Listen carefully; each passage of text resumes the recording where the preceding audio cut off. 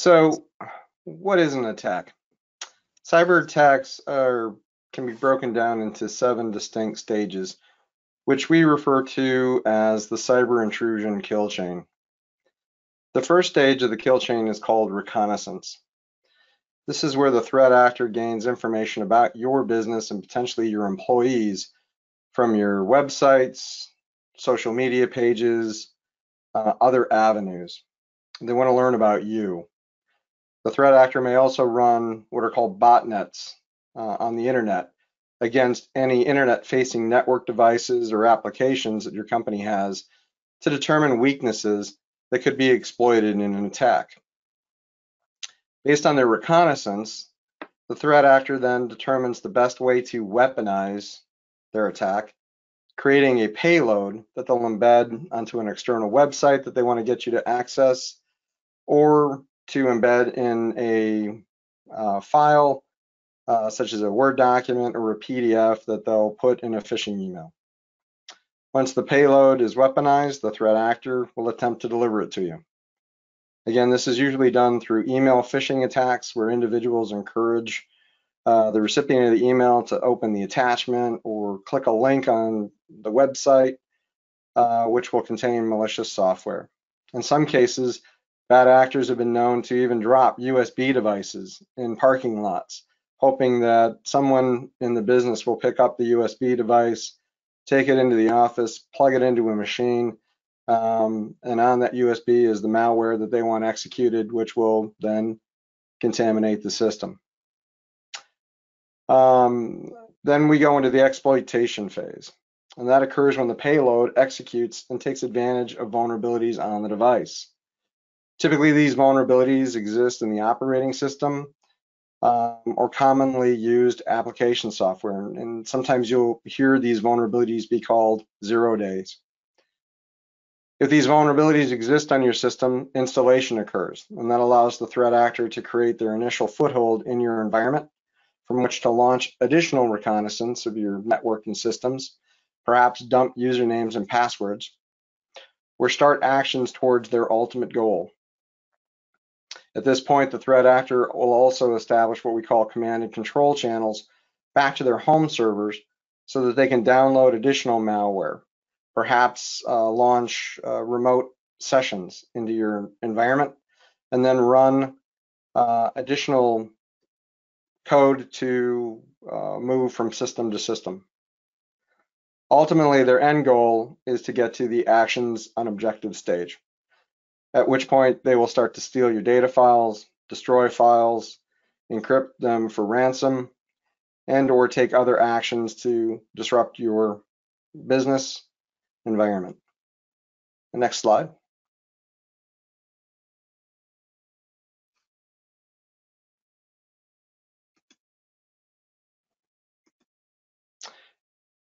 Obviously, the earlier you can prevent the attack minimizes the severity of the impact to your business and the costs associated with the mitigation and remediation. So what can your organization do to disrupt the kill chain? To disrupt the reconnaissance phase, watch your social media posts. Periodically check your profiles to see if anybody's cloned them or spoofed them for your identity in an attempt to try to get people to follow them instead of following you, where they can lure perhaps your patients or your vendors into some type of an attack. The link listed on the page, haveibeenpawned.com, actually will allow you to check to see if your credentials have been compromised. Make sure you use different passwords on all your systems. You have business accounts that have passwords. You should have personal accounts which have different passwords. Don't use the same passwords on all your systems. Don't discuss information on details about your systems. Be careful discussing what vendors you have relationships with in open forum, as attackers could attempt to spoof their identities to deliver payloads to you. We commonly say don't open an email or click on a link if you're not expecting it from a particular person. If they're spoofing your vendor or supplier, or maybe even one of your patients, they might get you to click on a file or a link that way. To disrupt the delivery, make sure you've deployed antivirus tools and keep them current.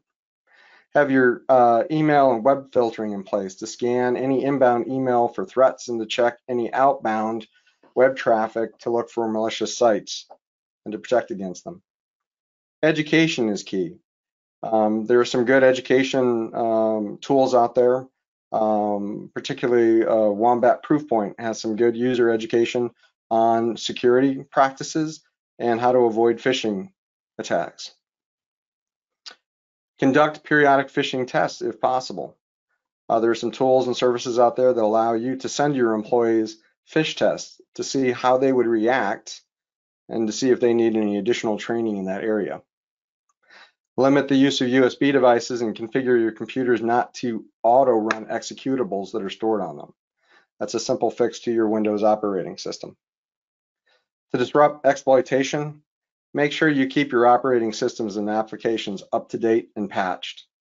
If possible, there are tools out there to run vulnerability scans on your systems to look for potential weaknesses, or you may even want to involve an external group to perform a penetration test. The threat actor is looking for holes in your security. You should be doing it as well. To disrupt installation, in addition to good antivirus tools, consider controlling who can install software in your environment and what software can be installed. Only use trusted sources and vendors for software. Potentially use whitelist tools like Microsoft's App Locker to control software. Also consider using multi-factor authentication to control administrator access to key systems and network devices versus allowing employees to have that same access. As we've mentioned, there are some new great zero trust tools out there that are available to prevent the execution of unauthorized code if it should occur in your environment, in addition to the antivirus tools. To disrupt command and control, make sure your network has firewalls in place and periodically check their configuration to limit what is allowed inbound into your network and outbound from your network. There are additional services like Zscaler, which allows you to send all your outbound traffic through a central proxy. And that proxy service will allow you to scan for malicious sites that maybe somebody's attempting to access.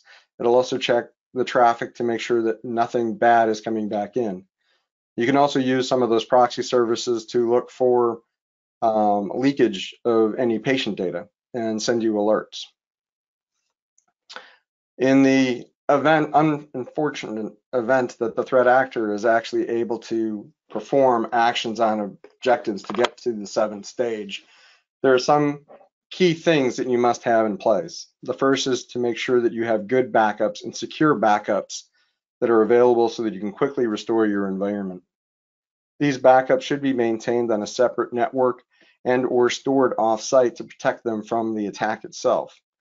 Threat actors in ransomware attacks typically target backup systems first to foil your ability to recover so that you're kind of forced into paying the ransom. Have disaster recovery plan developed, outlining the process steps that you need to take and the order in which your system should be restored. Have cyber insurance in place to cover investigative, initial remediation, and charges related to potential damages. And keep a good forensics team on retainer to help your investigation. You may need this in conjunction with any insurance claims that you need to make.